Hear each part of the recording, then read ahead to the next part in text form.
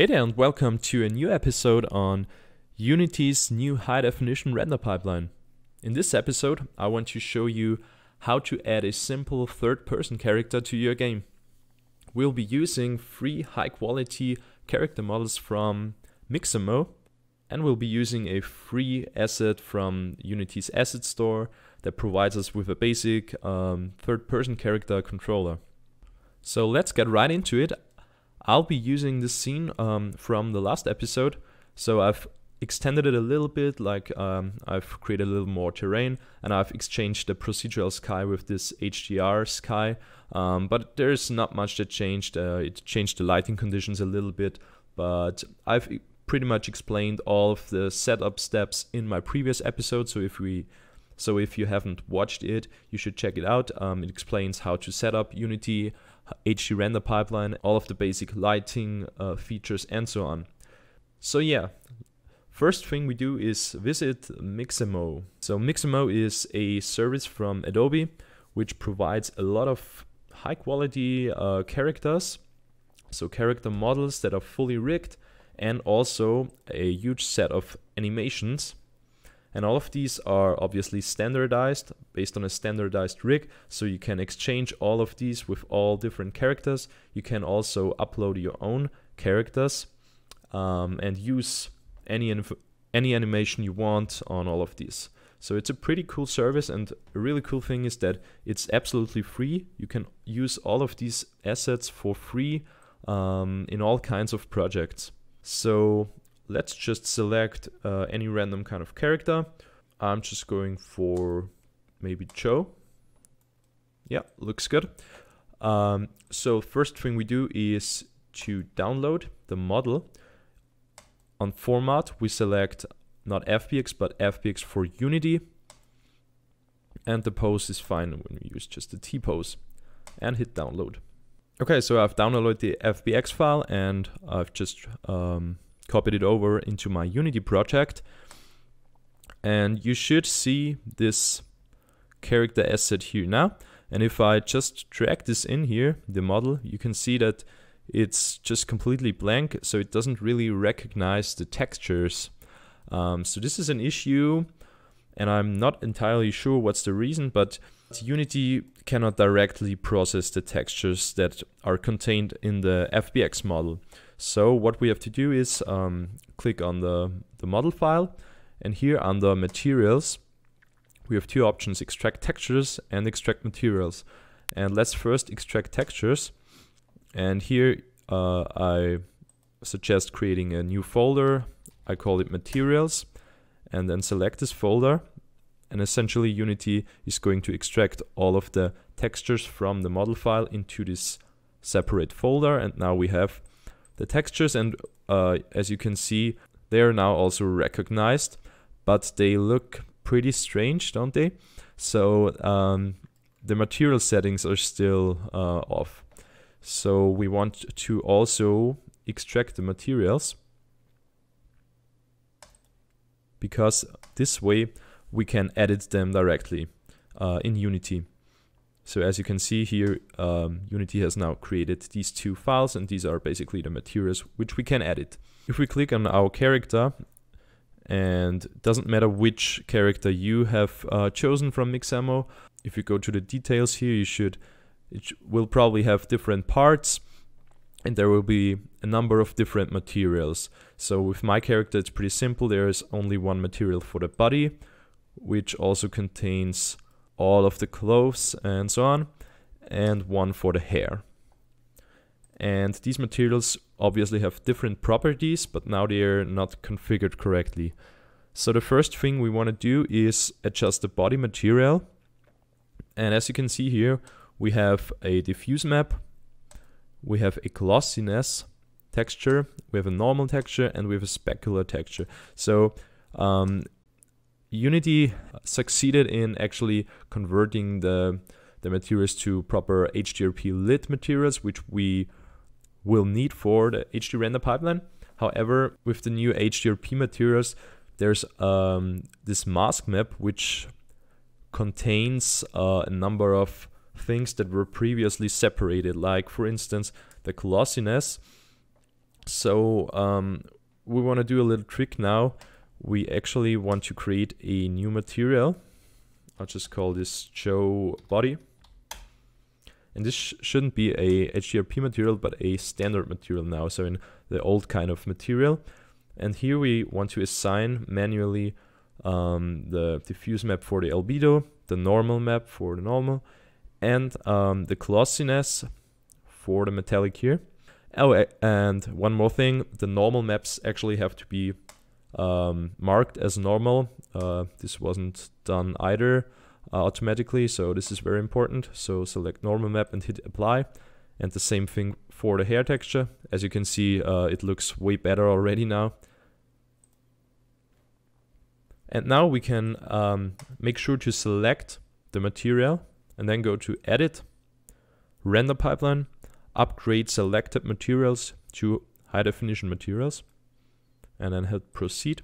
And this will create an HDRP lit material out of this. And most importantly, because the reason we did this is because it automatically generated a mask map, and the mask map essentially contains different maps for the different color channels. In our case, it was only the glossy map, but in my experience, this is the fastest way to actually do this. It's kind of odd, but I couldn't find a better way for now. Yeah, so now there's a proper mask map, and we still have to assign it though, because it's still using the old material. I guess it's best to delete the old one, that way we can see where the parts are. Okay, so it's everything other than hair and eyelashes, yeah. So, and then let's just drag the Joe body material to the missing material slot. Okay, now the body part looks pretty fine, I think. So we can adjust things like smoothness a little bit. So this would be this value, yes. So you can play around a little bit with these values. So I think this shader is done. So let's go to the hair. If we zoom in a little bit, we can see that this is definitely not how it's supposed to look. So select the hair material. First thing we do is change the surface type to transparent. Okay, now it looks a little bit more like hair, but there are still some issues, like these little white transparent highlights. So in order to get rid of those, we have to check alpha clipping.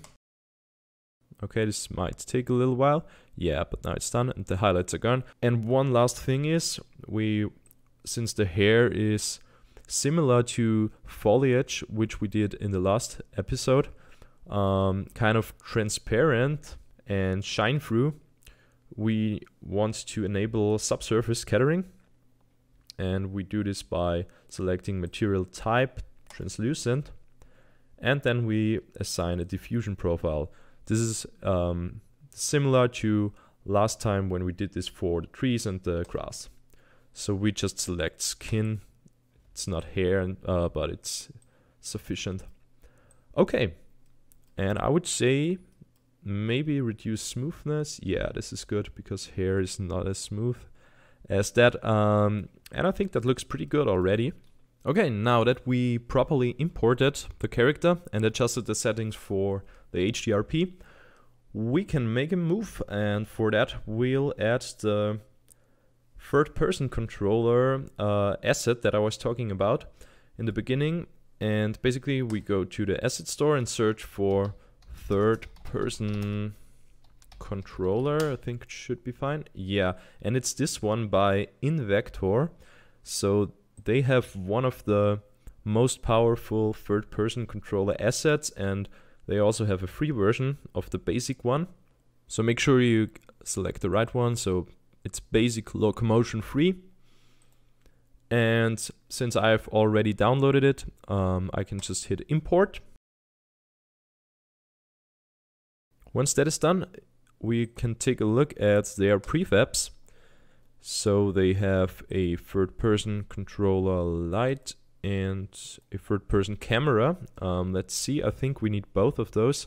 Let's leave our little character standing in his T-pose for now and drag in their character, which apparently doesn't work with HDRP out of the box, I guess. But whatever, we'll replace him anyway with our one. And also, let's drag in the camera. I guess I'll be deleting, or let's disable our main camera just in case. And hit start to see if it works right out of the box. I think it should. Yes, so that's really cool. Obviously the materials are not working, but you can see that the character is directly working out of the box. So also the camera is following along and it's behaving exactly as you would expect from a good third-person character, like kind of like GTA, I guess. Yeah, but now since we don't want this pink guy, we are going to replace him with our character. So for that we select the third-person controller light, not the camera. And here we can see a bunch of settings where we can configure input and certain properties. And we have an animator. So what we have to do next is to delete these two. So this is the rig and this is the mesh of the example character. So when you just delete these two and then drag into this game object our own character. And make sure to reset the transform of this one. So now, if we now hit start, it shouldn't actually work yet. No, it shouldn't move. Yeah, okay. So yeah, what's left to do is we have to once again go back to our character model and this time go to rig and select animation type, not generic, but humanoid. And here make sure to select create from this model and hit apply. And this actually creates a standardized humanoid rig, which makes sure that all the other character animations that were based on a humanoid rig can be used on this one as well. So if we now go back to our character controller, select an avatar, we can see that here we have another one that is based on our character. This was just created during the process we just did. So let's just select this one, and now the animator should actually be connected to the rig of our precise character. And let's see if it just works. And it actually does. So that is pretty cool, isn't it? So let's see what we can do with this character controller. We can walk around or like jog, and if we hit shift we can run a little faster. And there are also like really cool transitions. There's a lot going on under the hood, because like as I already said, making like a good third-person character controller is really hard work, and they did a really good job. That is it for this tutorial. I hope to see you next time when we are going to explore some more cool features and things that you can do with the Unity high definition render pipeline. Until then, have fun creating your games and see you next time. Bye.